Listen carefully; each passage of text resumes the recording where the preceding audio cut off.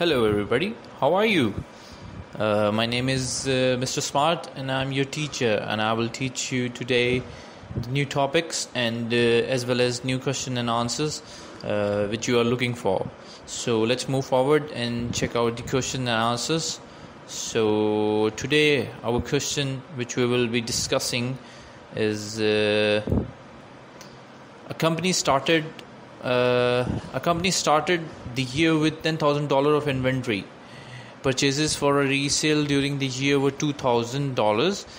Inventory on December 21st is $5,000. What's the cost of goods sold? We have four options here: $5,000, $10,000, $25,000, $30,000, and $35,000. Sorry, five options.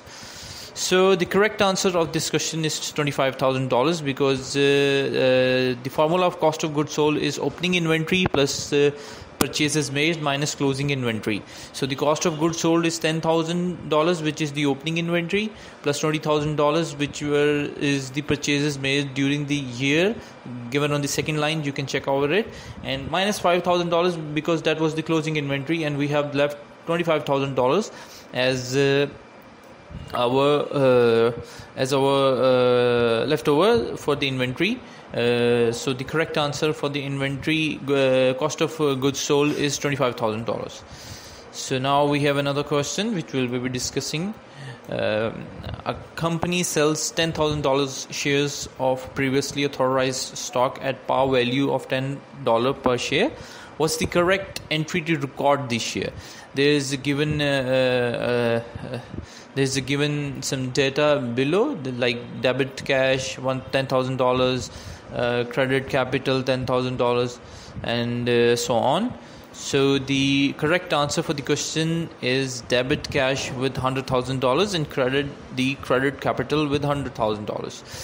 The explanation of the question is when shares are sold at a par value, the amount is credited to common stock, capital stock account. Thus, the correct entry would be debiting cash and crediting capital stock account. I hope you like the questions answers. We will be keep posting the next questions as well. If you like the question and if you like our effort, please don't forget to subscribe the channel.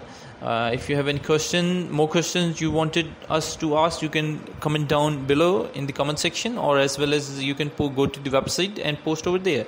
If you want to find any question which will previously be answered on the website, you can simply go to the website and you can check out the search column we have mentioned for you. You can simply click over here and type the question starting, and you might get your answers.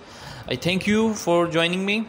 I'm signing out. Please don't forget to subscribe Class Theta. We'll be posting more questions soon. Thank you.